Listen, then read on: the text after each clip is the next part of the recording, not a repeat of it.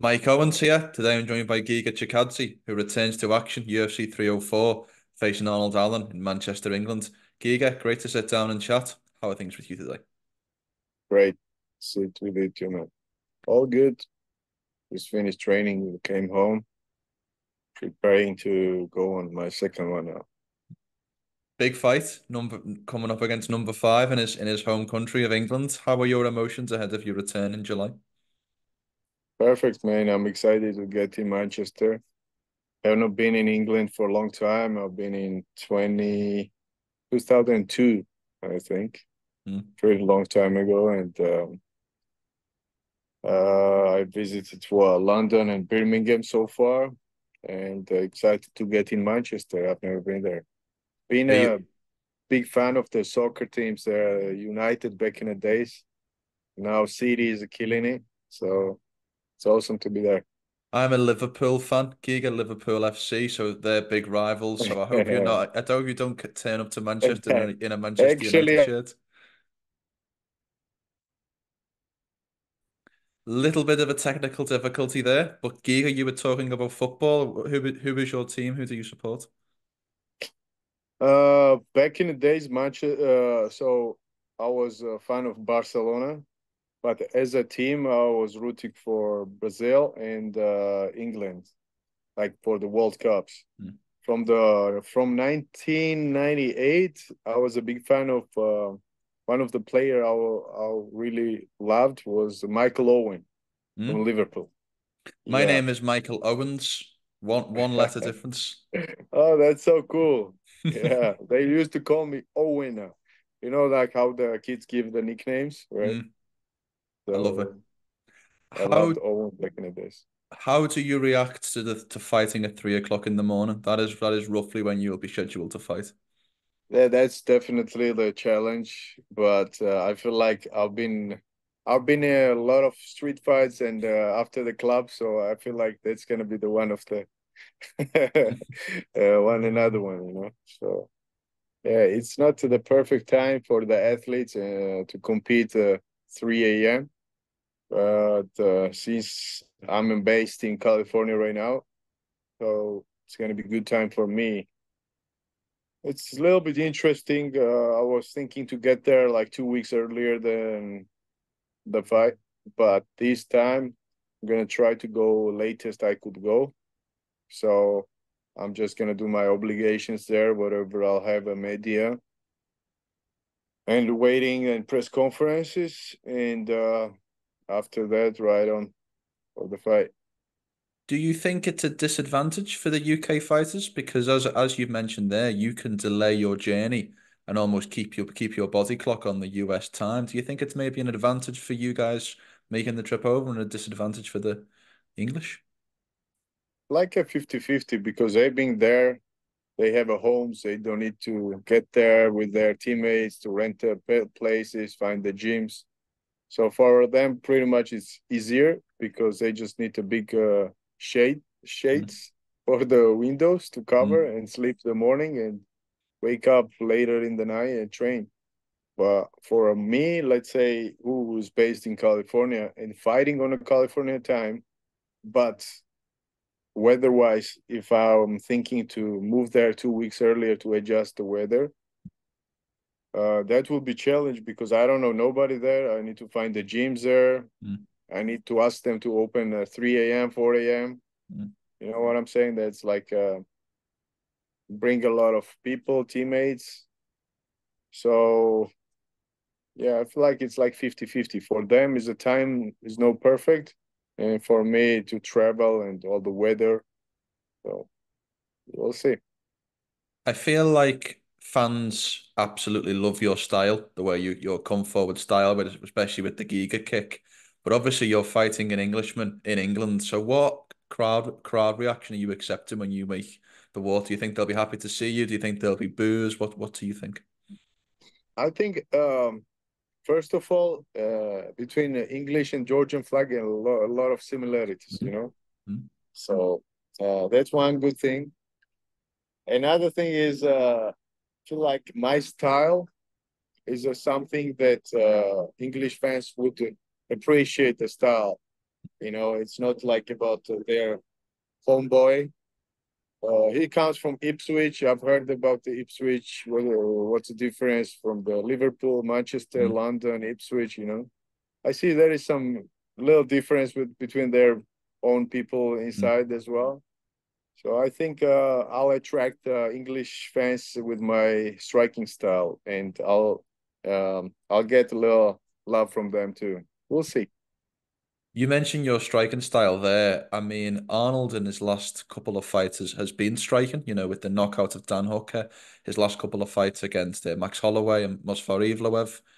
But he's facing you, the credentialed kickboxer. I'm wondering if you're planning for a wrestling heavy attack from your next opponent in this fight. I know he's well rounded in everything. You Mm, know, he's not the best striker, but he's not the best wrestler or best grappler, but he has everything, and he's pretty solid in everywhere. He has a knockout power too. He has the speed, footwork. I've seen some wrestling from him, and I've heard about the grappling, but I have not seen a lot.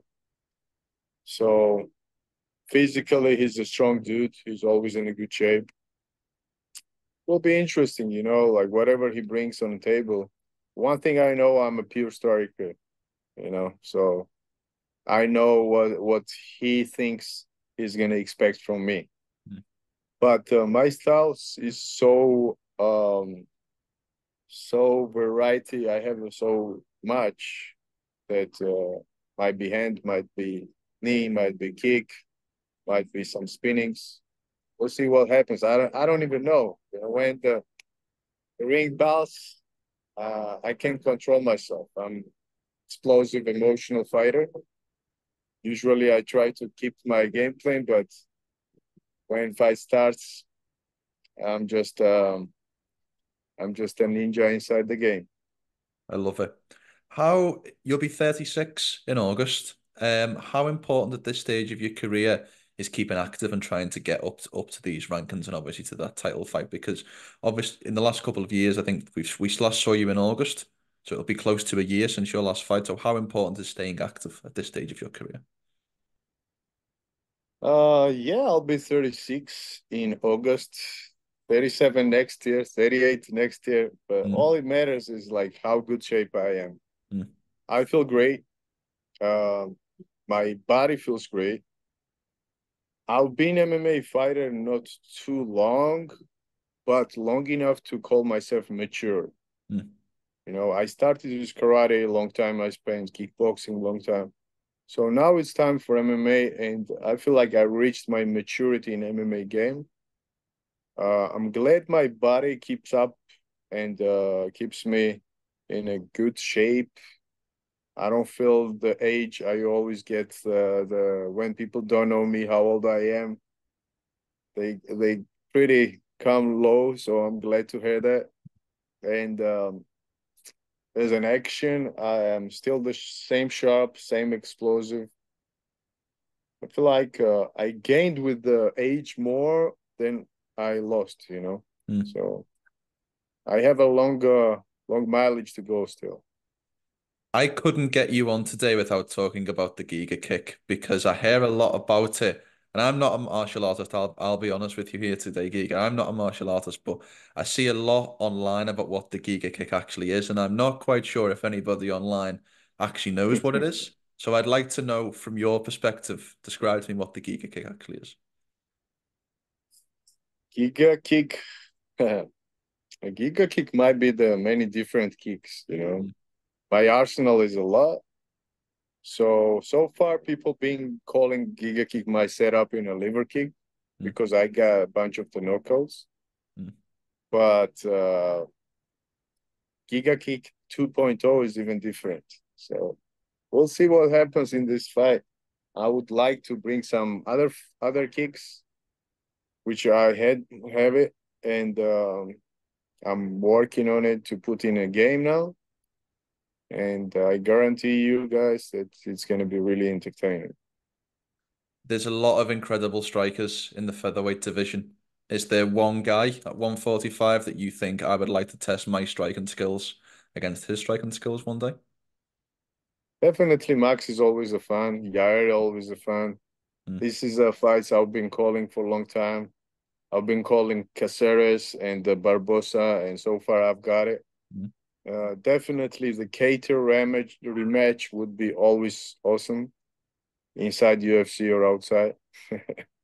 So we'll see what happens. Featherweight is a stacked division with entertaining fighters, and that's not only about the strikers. Like yeah, today they call me MMA fighter, not a karate or kickboxing. So I have a profession. I want to be the best. I feel like I'm the best, and I want to test myself the best of against best of the best. Why did you say inside or outside the cage with the Calvin Kattar rematch? What is the issue there? Not an issue, and not. I didn't mean the streets. I mean something that's. I feel like a lot of MMA fighters these days, when they retire, go in a boxing, Oh, and right. even anything any type of the sports to challenge Cater. This fight was so much in talk or in the fans, so I feel like some nice pay-per-view would gather us, both of us, a good money in the future. Can I ask you, because we often hear this phrase in mixed martial arts, if you win or you learn, that was your only loss in the UFC. So my question is, what did you learn from your 5 rounds, from your second main event against Calvin Kattar? Definitely a lot. I was actually talking to my dad like last night about my losses, which I have in MMA, three losses Mm. total. All these three losses were good lessons to me, and I don't remember my wins as much what I learned from as from my losses. Mm. First was pretty much the debut, then in the contender fight, and then inside UFC, my only loss was Cater. Uh, with Cater fight, honestly, I gained a lot. I gained so much as an confidence too, that I can be in a 5 round. I'm tough. I'm not getting knocked out. I can, when my hands cannot follow me, my body still can take it. All this stuff gained a lot of confidence inside me, and also I've seen what I have to work on more. How can I get better? And like many stuff, I cannot really go in details right now, but it was a good lesson. But there was not a day, as I said before, to you know. 100%. Well, if we turn back to the fight at hand, you're ranked number 9 in the division. You're facing number 5. So past claiming that number 5 ranking of Arnold's, what do you think a win on July 27th does for you in the division? Definitely become in that spot where I belong, and I'll be one of the guy who will be in a title talk. And yeah, that's definitely my goal. Everybody's goal, I feel like, has to be a champion, and that's been my dream always. I'm loyal to my dreams, and I'm still keeping the same energy. It's interesting, Giga, because other than Dan Ige, who's set to fight Joe Anderson Brito, nobody else in the top 15 is booked to fight other than your fight against Arnold. The whole of the division is not booked right now. So how do you see the rest of the division playing out? Who do you think deserves to fight for the title next? Who would you maybe like to fight next with a win against Arnold? How do you see everything shaking up? Till Arnold fights, that is a 2 months. I believe in these 2 months, lots Mm, gonna change. So true. I'm not concentrating on that right now. All my concentration is on Allen. Actually, not really Allen, on myself, because uh, all my fights, one of my last 3, 4 fights, actually four fights, been always with injuries. And this time, especially when it's a long time, I always get injured Mm, with a long camp, because I train like 3, 4 times a day, and my mentality was like to work harder and as many as I can. But right now I'm like trying to do a little different. I'm concentrating on recovery. Every day I do like 3 hours of the physical therapy or some different therapies that helps my body. Uh, got the cold plunge sauna, all the different tools, upgraded my house, and trying to stay healthy, you know. So Allen might get injured. Anything might can happen. So I'm concentrating on myself. It doesn't matter who's gonna be in front of me. I know I'm the best featherweight, and I know I have to concentrate on myself when I'm healthy, when I'm 100% ready. There is nobody that can stop me.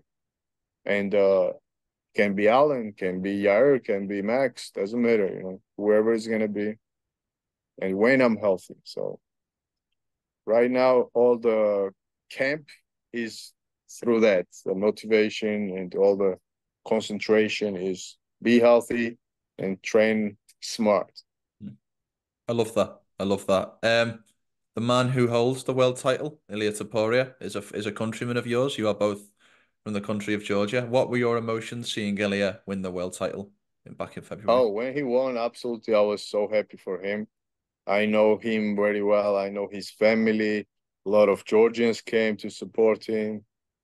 Obviously, me with my whole family, we were there, all four, and was really exciting to see the fighter who has a Georgian blood to become a champion. How how would you feel if you potentially get to a world title fight? Would you fight Ilia? I mean, where are you guys in terms of a friendship, or would that be an issue, or is it a case of if that day comes one day, it's business? You know, let's see what happens. First thing first, you know, Yeah. let's go through this fight. I'm not concentrating on that right now because I have a big fight coming up. I wish Ilya all the best to him and his family. And as I said, I'm loyal to my dreams, of course, and looking forward to fight Arnold Allen first. 100%. Well, a couple more from me, Giga, and thank you very much for the time. There's a lot of debate in the sport right now after Max Holloway's knockout at UFC 300 about what's the best knockout in MMA history. So my question to you as a knockout specialist is what makes a great knockout in combat sports? What makes the great What knockouts? makes a great knockout? Is it the way the guy falls? Is it how early or late in the fight it is? Is it the timing? What is it for you personally that makes a great knockout? Great knockout. Great knockout can be many different ways. Definitely, the Max and Justin fight is one of them. But let's say if Max would do that from the way beginning, from the first round, it would be more for me than seeing the tired Justin Gagey and Max being light on his feet and calling that. But same time, definitely give a credit to Max because he kind of was feeling that he already had the fight, Mm. and he still did it. In general, when we're talking about the one of the best knockouts in MMA, always I remember the Masvidal knee. Mm. I remember Barbosa spinning kick, Showtime kick from Pettis, or even a Giga kick. So I don't know. That's probably one of my best knockouts so far. The last question from me. I would like to know, in a perfect world, when you wake up on Saturday, July 27th, what happens when you go wake up in the morning to when you go to sleep at night in a perfect world? You mean before the fight I'd like or you to after? give I'd Or like you to give me a walkthrough of your fight day. So I'd like to know, in a perfect world, what happens from the very first moment when you wake up to when you go to sleep that night. I wake up, do a little shake up training, go have a nice brunch breakfast, loaded, having a little fun, seeing my friends, family, whoever shows up on the fights, my supporters, go take a little nap, go in the club, start fun part for them, go in the fight after, beat Allen, and celebrate back again. I love it. Giga, thank you so much for your time today. It was great to sit down and chat. as I mentioned off camera, really looking forward to covering your next fight in Manchester. Look forward to seeing you there. Have a great and safe rest of camp. Thank you, Michael.